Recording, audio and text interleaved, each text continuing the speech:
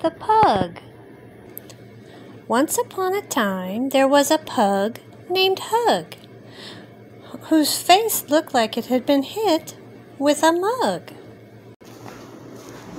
Now, whenever he sneezed, he'd sneeze and he'd wheeze, and out would come a chew, a gushing flow of fresh wee.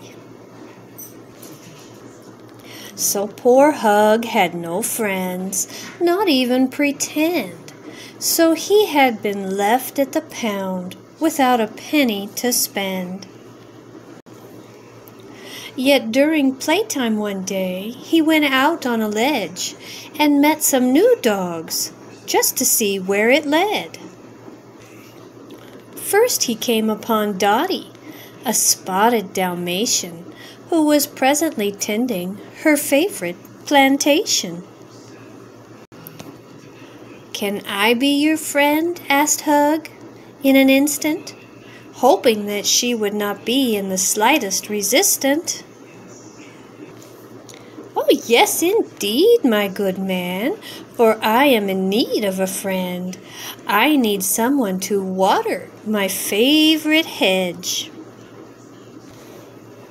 So Hug sneezed and he wheezed and he wheezed and he sneezed, and out came a gushing flow of fresh wee. Achoo!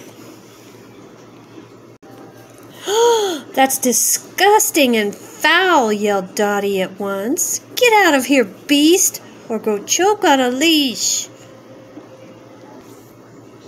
Sad due to her treatment when he had been trying to help, he immediately left without even a yelp. However, he soon met a face with which to talk and secretly hoped that together they could walk. "I'm Chewy, the Chihuahua," said the furball to Hug. "I may be super hairy, but I'm not even slightly scary." "We'll make good friends then," said Hug with a smile. "Maybe we should hang out for a while."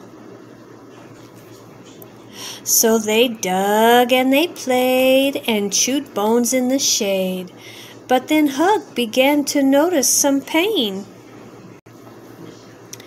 It seemed that Chewy had a bad case of fleas, which he passed on to Hug, and you can guess what that means. They got all over his skin and played games in his nose, so Hug's special secret was about to become known. Then Hug sneezed and he wheezed, and he wheezed and he sneezed, and out came a gushing flow of fresh wee. "That's disgusting and foul," said Chewy at once. "Get out of here, beast, or you'll end up in a quench." Dejected and sad, but not willing to give up, Hug soon came upon a newly arrived pup. "I'm Pooey, the puddle," said the pup to the pug. "You can probably guess why, if you see me eat bugs." "Never mind that, Pooey," said Hug in delight. "I think we'll get on without even the smallest fight."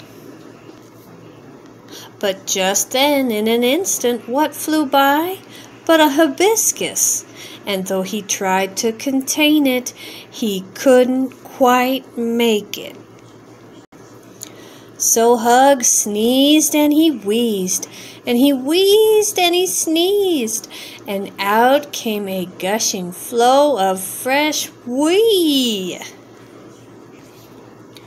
Then Pooey slipped over, and out flew some poo, and the mess was horrific, like a overflowing loo.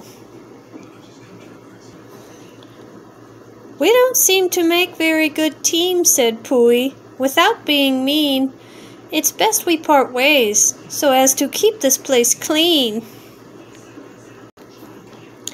Disappointed and sad, Hug lay down and cried, and he silently wished he would be allowed to die.